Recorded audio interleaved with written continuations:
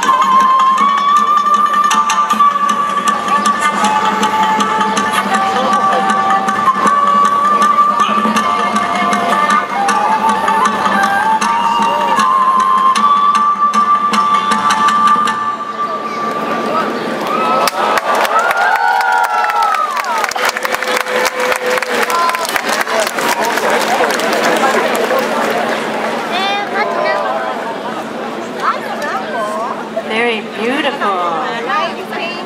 Takeshi Sato. Amazing work. Before your next piece, I'd like to ask you how you developed this unique painting style.